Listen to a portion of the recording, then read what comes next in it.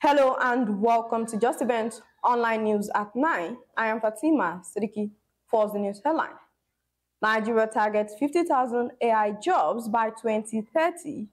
No plea bargain agreement with Emefiele, says AGF.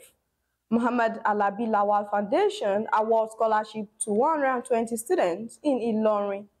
Federal government to invest in public-private partnership for quality health service delivery. RTEAN vows to rid motor parks of thuggery, hooliganism. NAV airstrikes kill several terrorists, destroy logistic base in Borno. NSCDC arrests 2 human traffickers in Ondo. Kano introduces 20,000 naira stipend for schoolgirls to boost enrolment. Tikolo names 13 players for West African Showdown.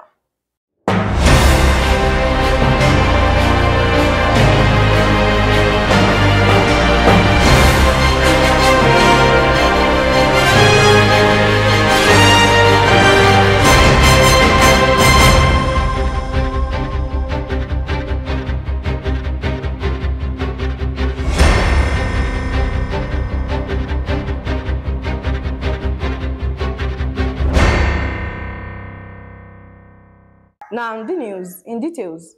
The federal government hopes to create about 50,000 jobs through artificial intelligence by 2030. The Minister of Communications, Innovation and Digital Economy, Dr. Boshun Tijani, who made this known on Monday, said, as an emerging economy, it is imperative that the country formulate a far-reaching national strategy to harness the potential of AI in an inclusive and responsible manner. To that effect, the minister said Nigeria is taking a unique approach to provide the expertise and perspectives needed to craft a forward-looking strategy. The Attorney General of the Federation and Minister of Justice, Lateef Fagbemi, has refuted reports that he signed a non-prosecution plea bargain with former Governor of the Central Bank of Nigeria, Godwin Emefiele. In a statement on Sunday by the spokesman for the Ministry of Justice, the AGF described the report as false. He said no such agreement exists between his office and the embattled former CBN governor. In continuation of the desire to educate the youth and make education accessible to everyone in Ilorin, his local government area, the Mohammed Alabi Lawal Foundation awarded scholarship to 120 students in the local government. Speaking at the event, which took place at Idiakwe, the state party chairman, Prince Sunday Fagbemi, commended the sponsor of the event, Honorable Ariola Fatima Lawal, and tasked the beneficiaries to make use of the opportunity. In her remarks, the face of the foundation, Honorable Ariola Lawal, acknowledged the presence of the dignitaries and stated that the gesture is in memory of her father, late Governor Rear Admiral Mohammed Alabi Lawal. She commended Governor Abdurrahman Abdulrazak for his efforts to reform the educational sector in Kwara and his dedication to ensure the participation of women in politics. Honorable Ariola explained that the goal of the scholarship scheme is to help the students and their parents in the pursuit of educational goals and keep them away from nefarious acts. Beneficiaries Abdul Kudus Abdul Salam and Safar Abdurrahman, who spoke on behalf of others, also appreciated Honorable Ariola Fatima Lawal for the gesture, stating that the opportunity will be utilized. Mrs. Ajibike, who spoke on behalf of the parents, appreciated Honorable Ariola and stated that the gesture will ease the burden on parents, considering the current economic situation in the country. The federal government is working towards investing in public-private partnership in the health sector to ensure quality service delivery for Nigerians. The special advisor to the President on Health, Dr. Salma Anas Ibrahim, who stated this, said, by leveraging the expertise and resources of the private sector, it will improve access to basic healthcare service for Nigerians. The Road Transport Employers Association of Nigeria has pledged to transform the transport sector by eradicating thuggery in motor parks. This commitment was made over the weekend by the president of the association, Mohammed, in the wake of a leadership and policy training program. He emphasized that the RTEAN Constitution strongly condemns any form of thuggery and hooliganism. Airstrikes by Nigerian Air Force fighter jets have killed several terrorists hibernating in the lake charged fringes of Borno State. The airstrikes also destroyed the terrorist hideout, structure, and strategic logistics base. NAV spokesperson Air Commodore Edward said the airstrikes became imperative after the military had confirmed that the terrorist activities constituted a threat to military formations and law-abiding Nigerians residing within the locations.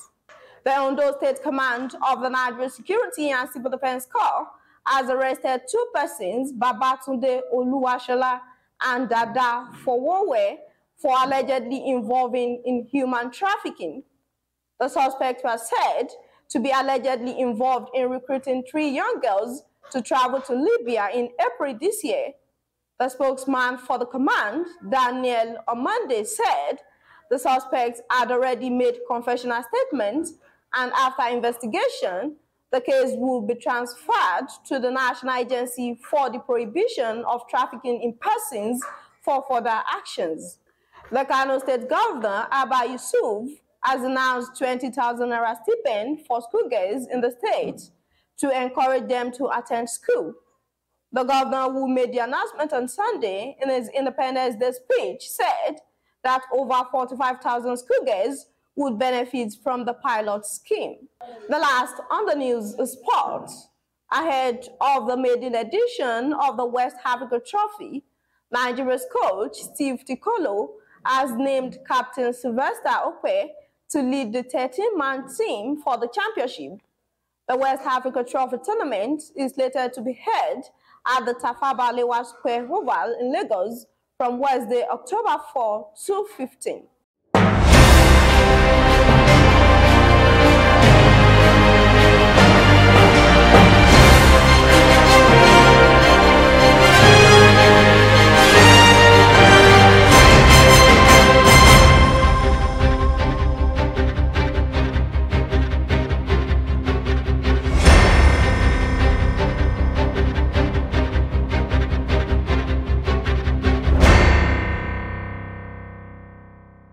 We have come to the end of the news. Here's a recap of the story. Nigeria targets 50,000 AI jobs by 2030. No plea bargain agreement with Emefiele, says AGF. Mohammed Alabi Lawal Foundation awards scholarship to 120 students in Ilorin. Federal government to invest in public-private partnership for quality health service delivery. RTEAN vows to rid mortal parts of thuggery, hooliganism. NAV airstrikes kill several terrorists, destroy logistic base in Borno. NSCDC arrests 2 human traffickers in Ondo. Kano introduces 20,000 naira stipend for schoolgirls to boost enrolment. Tikolo names 13 players for West African Showdown. Thank you for watching Justeventonline News at 9. The greatest accomplishment is not in never falling, but in rising again after you fall. For more news, visit www.justeventonline.com, and to read more updates, follow us on our social media platforms with the tap at Justeventonline. You can also send us an email on justeventonline@gmail.com. I am Fatima Siddiqui. Good night.